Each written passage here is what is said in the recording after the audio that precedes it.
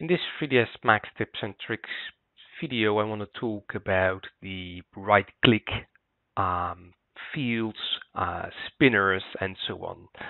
So you probably are aware that when you start creating an object, for instance, let me create a sphere and activate base to pivot, so I'm able to immediately create the sphere on top of my ground plane.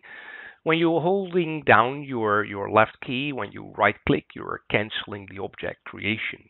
Similar approach when you right click any kind of spinner in 3ds Max. So the white arrows that are literally the spinners. So if you right click on a spinner, the spinner will get the lowest value the object parameter can have. So imagine if I right click on my segments spinner, the lowest value is 4 with regard to segments. So that's one tip. Right click on the spinner. That's a basic thing in 3ds Max. Another interesting approach with regard to typing in values, etc.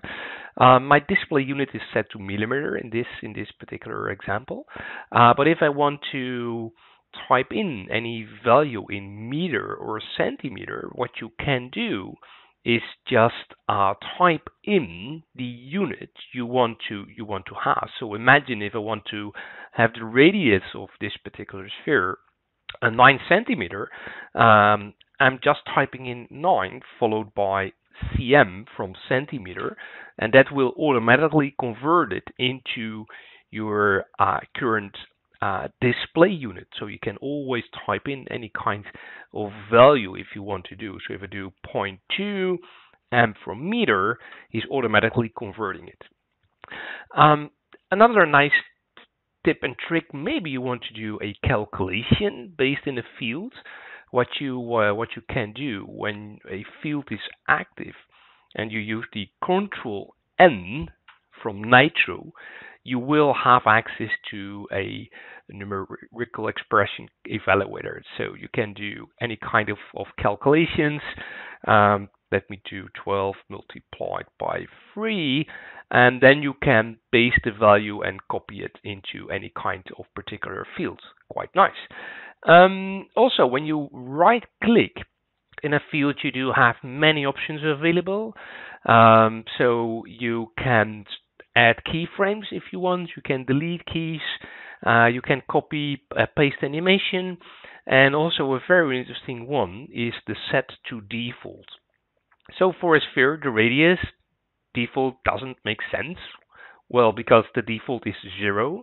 So let me change it back to a radius of 20. It starts making sense though when you work with modifiers and you're just experimenting with modifiers. So let me select my teapot. So what I've done with the teapot, I've created a fairly simple animation. It's just a move, and I've been adding a flex modifier. So let me open up my modify panel. So it's a teapot with a bend, and the flex is creating my secondary animation, right? And I'm not sure, maybe I'm not sure what I'm doing. So I've changed the flex value to 5.0, and I don't know, I can't remember what is exactly the default in this particular field, so the flex. So if I right click the value, if I set it to default, then it's going back to the default flex value, which is 0.1 by default. So that's some handy tips and tricks with regard to spinners in 3ds Max.